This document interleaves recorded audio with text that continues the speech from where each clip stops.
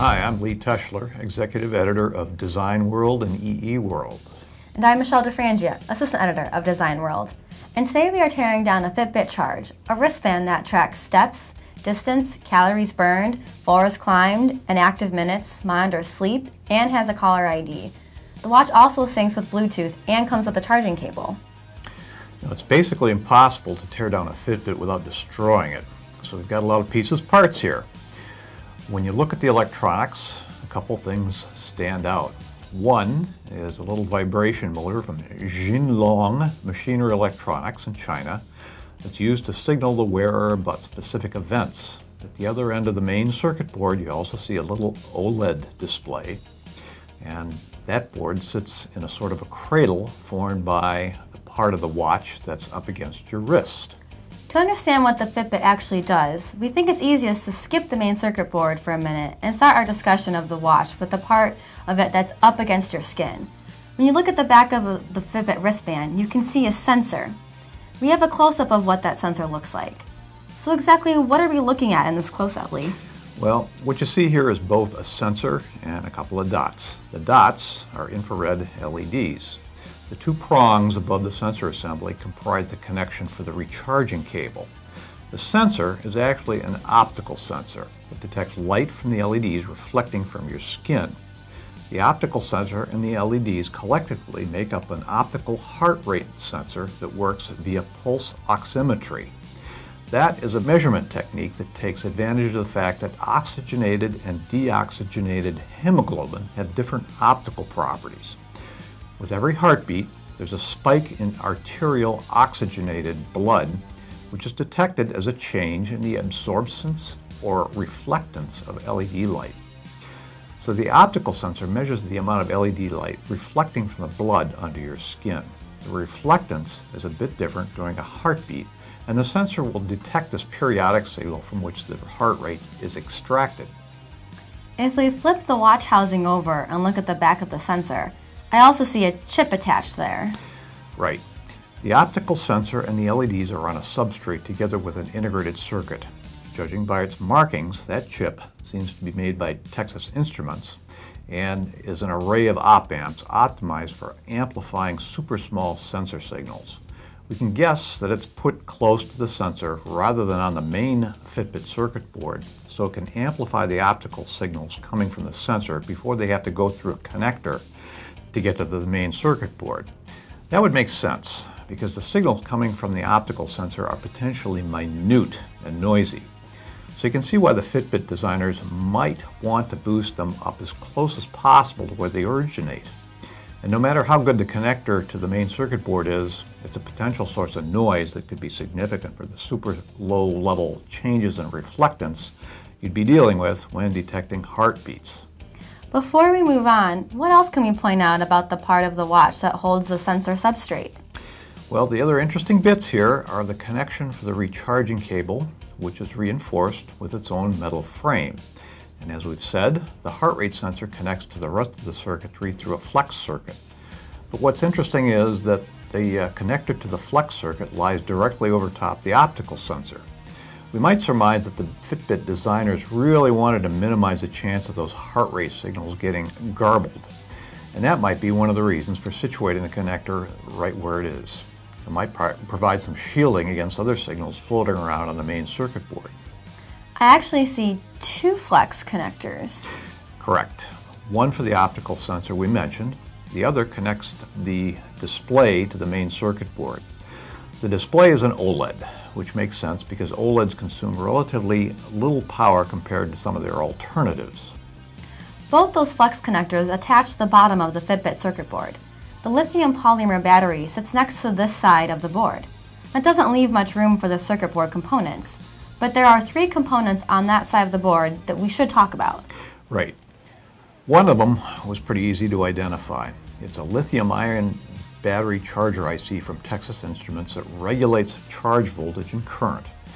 The other point of interest is an altitude sensor from Measurement Specialties. That altitude sensor is basically just a MEMS pressure sensor calibrated for altitude. Its spec sheet says it has a resolution of 20 centimeters. The sensor module includes an ultra-low power 24-bit analog digital converter. But there's a chip right next to it that's a bit of a mystery. We generally use markings on the chips to figure out what they are. In this case, the markings are definitive. All we have are clues to its identity. One of those clues is that the chip sits super close to the altitude sensor, so it can easily have something to do with altitude sensor readings. Also, a close look at the circuit board reveals there's a connection from the chip to the side button that you push for getting readings. There's another connection from the chip to the TI battery charger IC. So you might conclude our mystery chip probably has something to do with the readouts of the altitude sensor. What about the other side of the board? That side of the board is more populated and a bit more interesting. When you first pop the plastic cover off the Fitbit, that's the side of the board you see. The OLED display sits on top of it, pressed against a piece of plastic that both supports the display and doubles as an antenna for the Bluetooth connection. The metal bracket, which serves as a supporting frame for the recharger cable, wraps around and seems to help keep the OLED readout stable as well. Adhesive attaches the OLED to the Bluetooth antenna assembly that it sits on. And the antenna assembly is held to the circuit board by two super tiny Torx screws. When you unscrew those, you release part of the antenna assembly supporting the OLED. The rest of the antenna assembly can then be pulled off the circuit board to reveal the components on the board. So what kind of components sit on the top side of the board? Well, there are several smaller ICs on this side of the board that we just struck out trying to identify. The markings and PCB traces just aren't definitive enough to figure them out. One of them, based on the pinout we see, might be a low dropout linear regulator from TI. But there are plenty of other chips we can identify. We can start with the Texas Instruments TPS 61093 chip that sits at the end of the board near the solder connections for the battery and the vibration motor. This chip serves as a power supply for the OLED display. The board also contains two different processors. Two of them? Two of them. And one interesting thing is that they aren't identical. One is an 8-bit unit, the other is a 32-bit unit, and both come from ST Microsystems. So why two processors? Well, there's a lot going on in the Fitbit. There's undoubtedly a lot of signal processing associated with pulling a valid heart rate out of the data coming in from the optical sensor. The same can probably be said for figuring out the number of steps coming from the data coming in from not one but two accelerometers. So we can speculate that the 8-bit processor is there to handle mundane tasks, such as display management, maybe dealing with a Bluetooth connection that comes via a Nordic NRE 8001 chip, and the user input.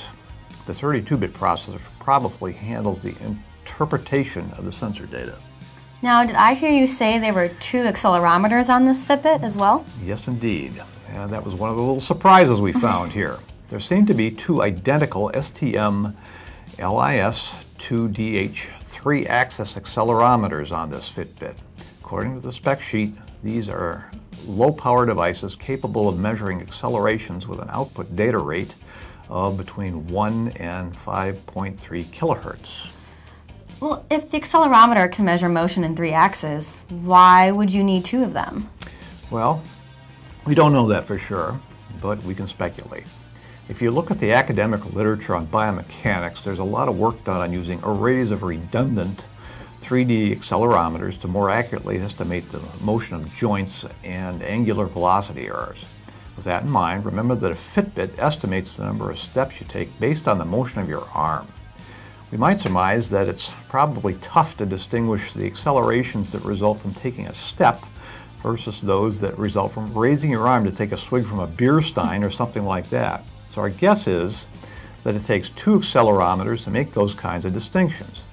And I'd further bet that the designers of the Fitbit wish they had room to include even more accelerometers on the circuit board to make that job easier. Well, Lee, you've given me a great idea. The fitness watch product area is pretty crowded. So I'm going to invent a watch that counts the number of times you drink from that beer stein. Sort of an unfitness watch. Yes, exactly. Well, I can't wait to see what happens when you go out for your first round of venture funding. Now we are going to do some field testing of my fabulous beer stein and watch idea. For more teardown videos like this one, visit designworldonline.com or eeworldonline.com. And thanks for watching.